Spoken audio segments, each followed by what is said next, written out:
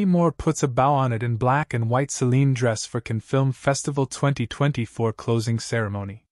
Demi Moore embraced two popular trends, bows and black and white dressing, while attending the Cannes Film Festival closing ceremony on Saturday.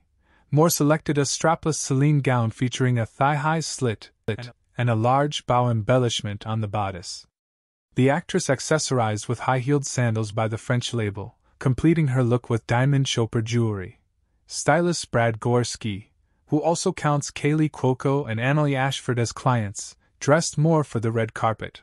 Hairdresser Ilham Mestar styled the feud capote versus the Swans, stars long dark tresses and waves, while makeup artist Carolina Gonzalez gave her a pop of pink blush and a nude satin lip. Last week, Moore wore another three-dimensional look on the Cannes red carpet, sporting a satin Schiaparelli gown from the label's Spring 2024 couture collection.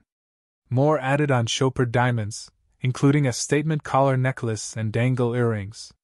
After monochrome hues had a major moment on the runways of Gucci, Chloé and Carven during their Spring 2024 presentations, shades of black and white have made their way to the red carpet. Pared-down palettes were popular among attendees during awards season, with stars like Jennifer Lawrence, Keri Mulligan and Keri Russell embracing the trend at the Golden Globes and the Oscars. The 77th annual Cannes Film Festival occurred from May 14th to 25th.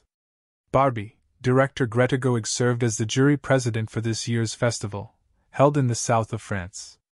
Several high-profile premieres, including Francis Ford Coppola's Megalopolis and Furiosa, starring Anya Taylor-Joy, took place, while Meryl Streep received